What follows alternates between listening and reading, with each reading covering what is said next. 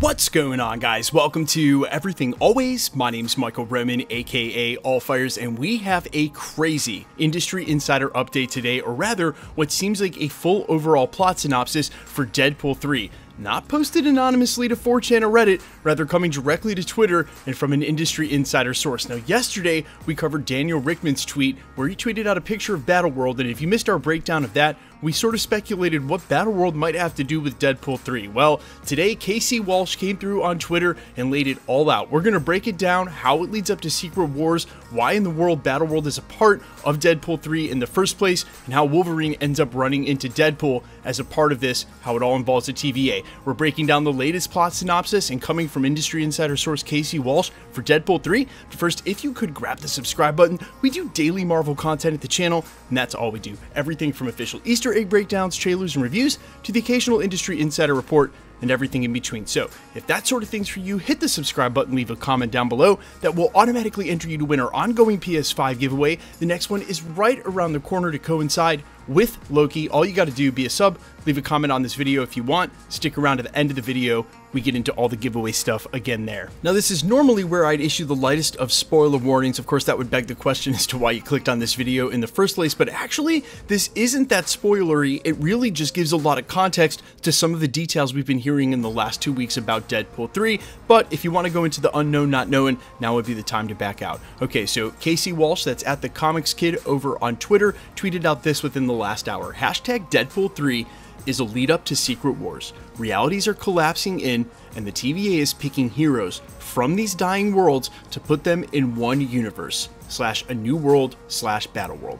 Wolverine is chosen from the Fox universe and finds an imprisoned Deadpool, and they start their adventure. Okay, so while I have a ton to say and we can ponder these details in just a second, I want to take a step back and say, if this is true, Deadpool 3 is the project that I'm assuming all the other projects are going to start to look like, including Fantastic Four, as we approach Avengers 6 Secret Wars. Meaning, even though we've still got some grounded projects to go, like Daredevil and Captain America Brave New World, maybe even the Thunderbolts can be a part of this new group that are really doing their part. The whole point of the film is to push the Secret Wars plotline further. And so for a lot of us who have been waiting around to see where Phase 4 was going and how this all ties together, I think we're finally on the precipice of that happening. That's super exciting. We also had a quote from Kevin Feige who said, by the time we get to Deadpool 3, the multiverse is going to be in absolute shambles. This would definitely make good on that. Now, the fact that the realities are collapsing, but it's the TVA that is picking the heroes from these dying worlds to put in one universe is super interesting, and I think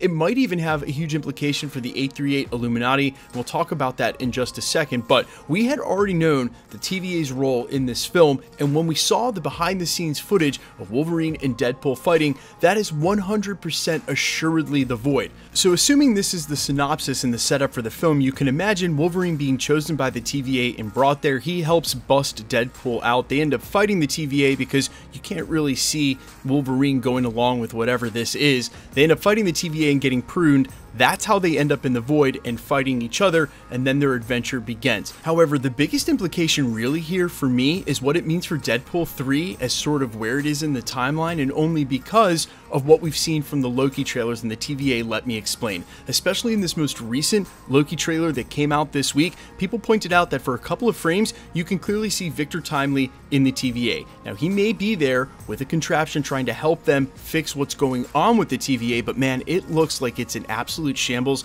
and headed towards the end. I have already speculated or stopped short of explaining my theory that Deadpool actually takes place prior to some of the films that we've already seen, and in fact, Deadpool and Wolverine have already made their way to the 616. That would explain that Easter egg during She-Hulk when there was a headline that man with claws fights in bars.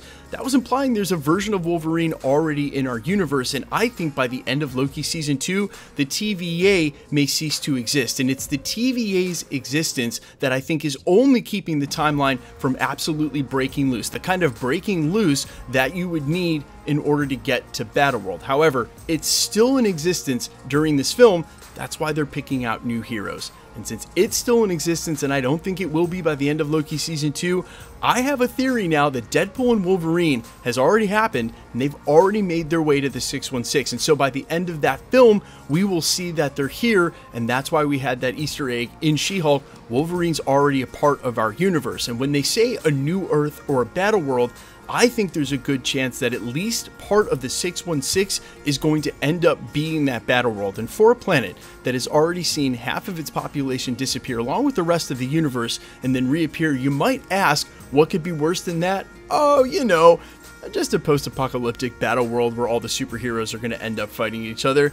No big deal. But for one final thought about the TVA picking all the heroes, knowing that they're picking Wolverine, and maybe not even our Wolverine, again, Logan died in his timeline, but a Wolverine from the Foxverse, at least some part of that multiverse, I have a question for them. Why in the world are they tapping Elektra? We already know Jennifer Garner is returning as Elektra for this film, and you mean to tell me that from whatever part of the dying universe of superheroes that she's coming from, she was their best hope? Listen, I'm not an Elektra hater. I read a ton of Daredevil when I was a kid. Daredevil and Spider-Man were probably the two biggest runs that I was reading. Some of those themes in Daredevil, maybe not the best for a young mind, but hey, that is some of my earliest memories of comics. I do like Elektra as a character, just hard for me to believe that she's the best out of whatever superheroes were left in that world. I think this also, though, definitely supports how we were hearing there's going to be a one-off from the Fantastic Four, maybe even the old school Doctor Doom. I think this definitely explains what's going on. The fact that TVA is setting up the battle world, though, is something we're going to have to think about theory-wise and maybe go much deeper into in a different video. But guys, let me know all your thoughts down below about all of this, and if you totally agree with me that more of these films having to do something directly with Secret Wars are going to make the plot lines a lot more interesting, and I cannot wait to see where Fantastic Four lines up and in all of this. Maybe it's going to be the case that by the end of that film and all these others, they all end up in Battle World, and Battle World is completely formed by the time we get to, say, Avengers 5 and Avengers 6. That would be amazing. Kind of makes me wonder how they're going to do any Disney Plus shows. But I guess they're trying to figure that out right now. Guys, let me know all your thoughts down below quickly. Let's get into the giveaway stuff before I let you go. All right, we are still giving away PlayStation 5s at the channel. We'll switch over to PlayStation 5 Pro next year, but for now, PlayStation 5s, there's at least 3 to go before the end of the year. One with Loki, one with What If, and one with the Marvels. We're also going to do a comic book giveaway all the way through October. Super simple to be entered to win. All the same rules will always apply. All you got to do, be a sub, so hit the subscribe button, then leave a comment down below. Because it's truly random, the more videos you comment on, the better chance you have of winning.